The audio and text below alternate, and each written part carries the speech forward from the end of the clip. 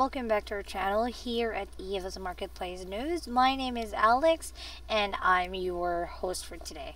Now, here, guys, I do have a very interesting topic for you today.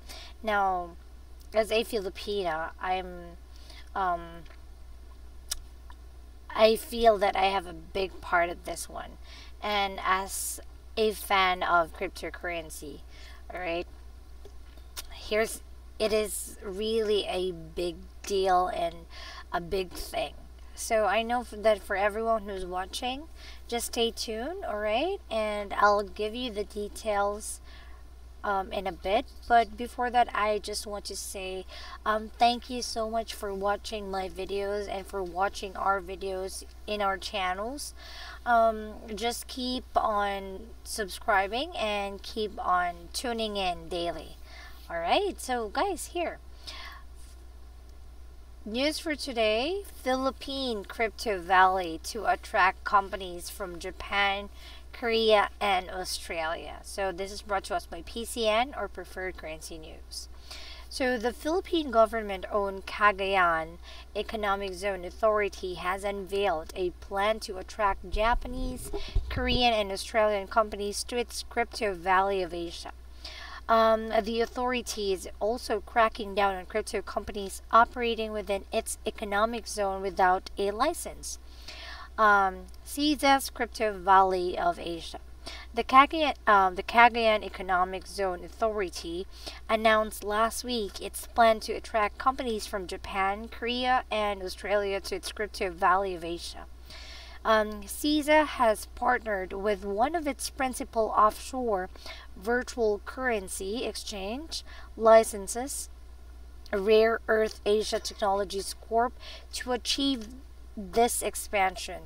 The agreement gives the tech company the exclusive right to be CESA's sole marketing and technical partner to promote CESA in the aforementioned three countries, the authority explained.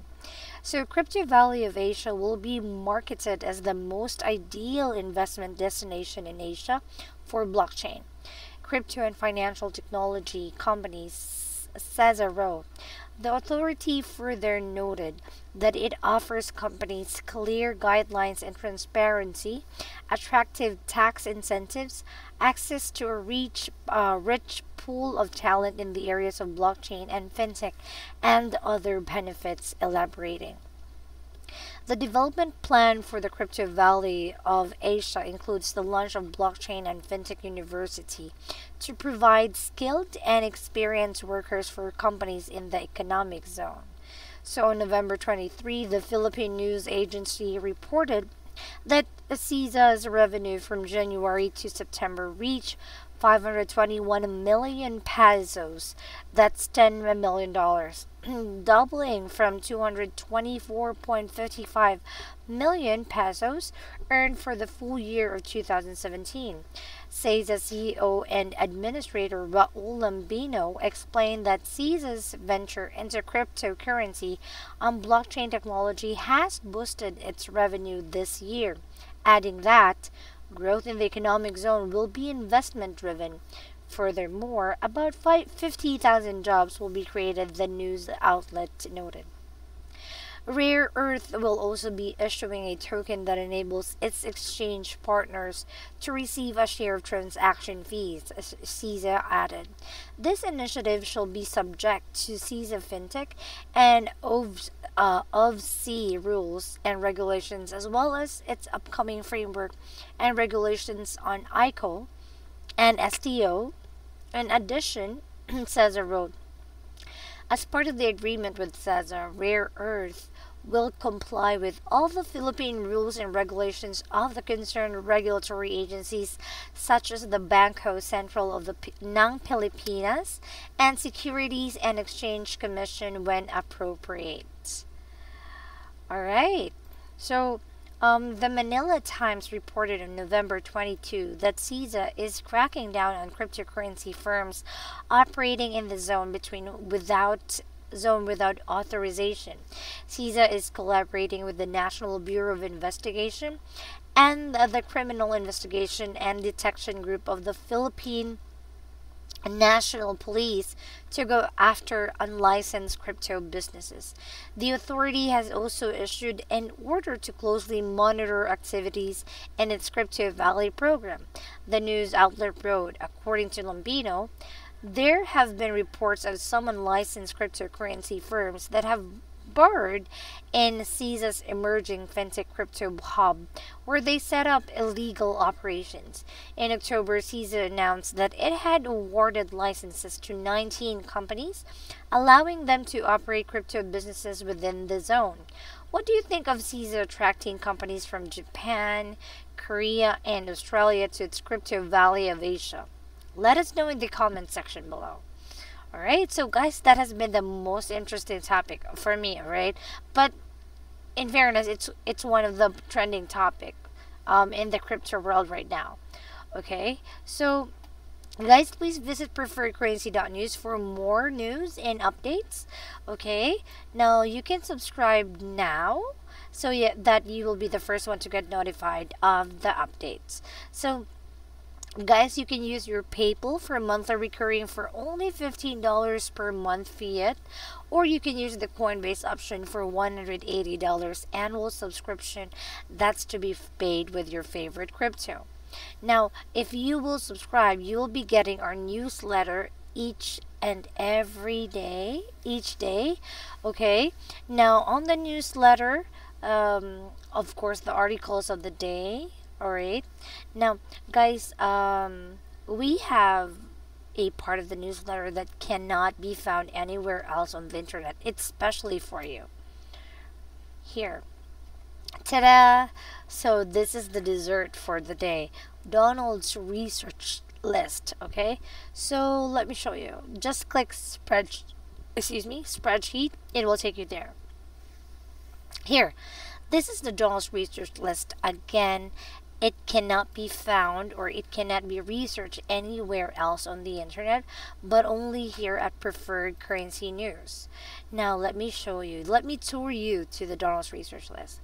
So guys, first column, these are the names of the tokens and coins. It's a complete list. All right. Now maybe you're asking, what does the letter mean? What do these letters, colors mean? Red have negative news, orange, tan are neutral, yellow are fair, green have good news, and blue are showing the best news. Okay, so when you subscribe to Preferred Currency News, you can have it all. You can have this, you can have the news updates, right? You can have also websites to visit so that you will know where and what and how, okay, in the crypto world. So really guys, all is there. And we will be sending you the newsletter via email every day, 12 hours before we post videos here on YouTube. But for your information, this newsletter, okay, or this spreadsheet is not a recommendation to buy or sell. Okay, we believe that you must research each token that you would like to research, and then you can decide after. All right, so here, let me show you. Let's not go forward. Let's talk about Bitcoin as of November 27, 2018. Now, Bitcoin's recent price is 3,802.82441757. Share of total market volume is 0.33629763. Google searches compared to the past 7 days, 61%. 50 candle SMA movement crossing down 50. Number of positive technical indicators for 24 hours, volume versus price 0, 7 days volume versus price it's 1.6, and 30 days monthly volume versus price 2.1, and lastly percent issued, it's 82.83%. All right, now for now I want to know the status or the update of EOS. So there's an easier way to find or to look for the token. Just click Control F and then type down EOS there. So for EOS recent price, it's 3.22494062.